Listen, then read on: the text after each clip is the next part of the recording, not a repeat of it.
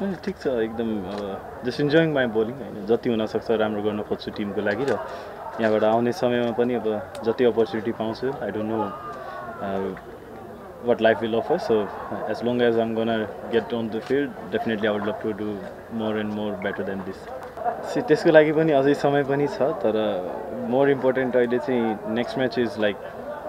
Last final हाम्रो अहिलेको लागि र डाइरेक्ट क्वालिफाई हुनको लागि पनि जिम्बाब्वेमा so if I do well definitely Zimbabwe पनि क्वालिफाई हुन्छ and definitely will be the part of that milestone as well. So we started from zero, so definitely reaching in that milestone definitely a proud moment huncha mero lagayat mero family teammates haruko lagi. So yeah, looking forward to it. Sakincha arko match ma.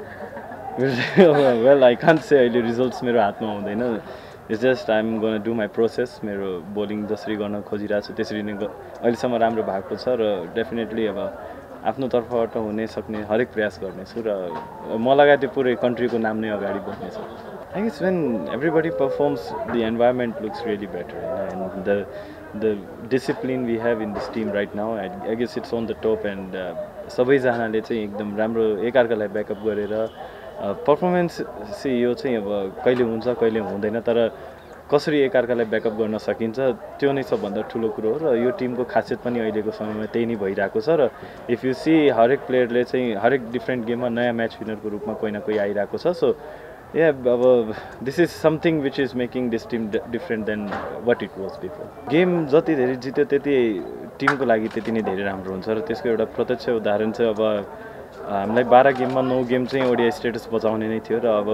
जुन तरिकाले अहिले perform गरिरहेको छौँ अब भनौँ त्यो सेटिस्फिकेसन कहिले पनि जाँदैन होइन अब हामी सबैको एउटा लक्ष्य भनेको ओडिआई स्टेटस त बचाइसक्यो र अब जिम्बाब्वेको लागि डाइरेक्ट क्वालिफाईको लागि पनि छ र धेरै नै अब नराम्रो समय थियो त्यो नेपाल क्रिकेटको लागि जुन चाहिँ हामी धेरै नै we went through load of things so moving forward I guess हामी एउटा पोजिटिभ टिमको साथमा चाहिँ अगाडि बढ्नेछौँ र जुन तरिकाले यो टिमले अहिले पर्फर्म गरिरहेछ आई हेभ नो डाउट्स कि will definitely gonna achieve lot of different kind of भनौँ न milestones in upcoming days since my under 19 days मैले उहाँलाई चिनेको छु होइन द पोजिटिभिटी उहाँको जुन हेडमा छ जुन तरिकाको एउटा इन्भाइरोमेन्ट उहाँले क्रिएट गर्नुहुन्छ positive environment that actually helps सबैजनालाई त्यो आफ्नो डिपेस्ट आइडेन्टिटी फाइन्ड गर्नको लागि so I guess we all are working as a team to find our deepest identity he's there for us to help us out so I guess the positive environment actually helping us also big credit goes to हाम्रो Monty सरलाई नै because the way he's leading this team the way he's doing the homeworks I guess it is making easier for all of us to go forward we know each other for long time 7-8 वर्षदेखि नै हामी एकअर्कालाई चिन्छौँ र एकअर्काको एबिलिटिजमा trust पनि छ हामीलाई हैन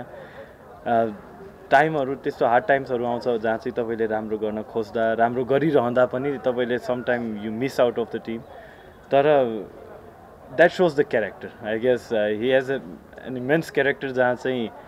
तपाई बाहिर बस्दा पनि when you want to play for the nation हैन अनि अपर्च्युनिटी नपाउँदा पनि